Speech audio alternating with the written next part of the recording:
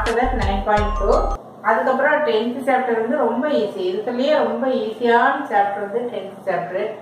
நான் இதை முடிச்சேன்னா அது எடுக்கிற ரொம்பவே ஈஸியாக இருக்கும். பார்த்தீங்கன்னா இது வரைக்கும் போட்டு வந்த சம் விட அது கொஞ்சம் டிஃப்ரெண்ட்டாக இருக்கும். Now we see the 10th one. இங்கே டைரெக்டாக அவங்க அப்படியே ரேங்காகவே கொடுத்துட்டாங்க. சோஃபார் ரேங்க் கண்டுபிடிச்சு செப்பரேட் பண்ணிங்க. இங்கே வந்து டைரெக்டாகவே ரேங்க் கொடுத்துட்டாங்க. அதனால இந்த நம்பர் தேடி பிடிச்சி 1 2 3 அந்த மாதிரி எல்லாம் எழுத வேண்டிய அவசியம் இல்லை. இப்போ டைரெக்டாக நம்ம என்ன எழுதுறது அப்படியே செப்பரேட் பண்ணிக்கலாம். So -5.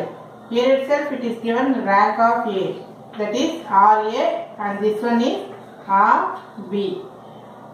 Then this one -5, then -2, then -6, then 2, then -3, then here 3, then 7, and then 9 - 8, 1, then 8. Now find D square. Yeah, D square can be 25, then 25, then 4, then 36, then 4, then 9, 49, 1, 64.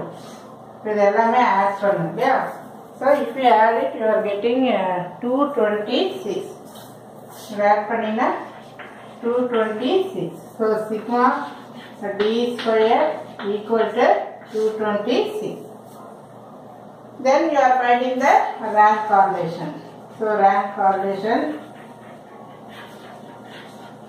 formula என்ன வரும்? Rho equal to. So rho equal to then 1, then plus or minus, put the bracket 6. You are writing the number 6. Then என்ன notation வரும்? Sigma. You are writing sigma D square. I told you every time you are seeing the last column. The last column தான் இந்த ஃபார்முலாக்கு நீ consider பண்றது. இந்த last காலத்தை consider பண்ணிக்கணும். By n மொத்தம் எத்தனை நம்பர் இருக்கு? 10 இருக்கு இல்லையா?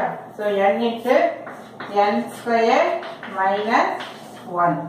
So that is equal to 1 minus 6 into இங்கே என்ன இருக்கும்? 226 by 10 into 10 square minus 1.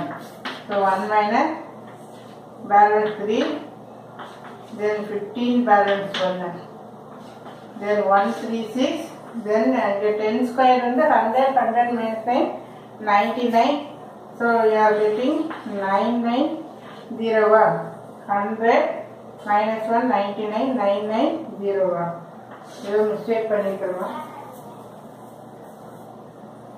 So 1356. So 1.37. நமக்கு நெகட்டிவ் கார்லேஷன் இது வரைக்கும் வரலன்னு நினைக்கிறேன். இதில் தான் நமக்கு வந்துருக்கு. ஸோ 1.37. இது நீ கால்குலேட்டர் வச்சு போட்டுருவீங்க. அப்போ இதை செப்பரேட் பண்ணுறப்போ யூ ஆர் கெட்டிங் நெகட்டிவாக 0.37. So the rank is negatively கார்லேட்டட். இந்த இடத்துல வந்து பாசிட்டிவ் இல்லை, நெகட்டிவ் வந்தப்போ கார்லேஷன் வந்து நெகட்டிவ் அப்படின்னு சொல்லி எழுதும்.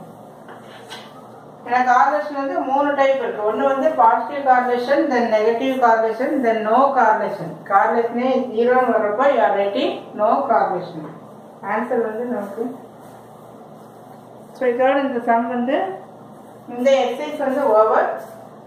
So next we C 9.2. 9.2ல என்ன இருக்கு? ரெக்ரெஷன். இங்கே கோஎஃபிஷியன்ட் ஆஃப் ரெக்ரெஷன் சொல்லி அது பார்ப்போம். அதுவும் இதே மாதிரி ஃபுல்லாகவே டேப்லெட் காலம் சம்மாவே வரும். அதுக்கப்புறம் வரக்கூடிய 10th சாப்டர் வந்து ரொம்பவே ஈஸியாக இருக்கும். So thank you.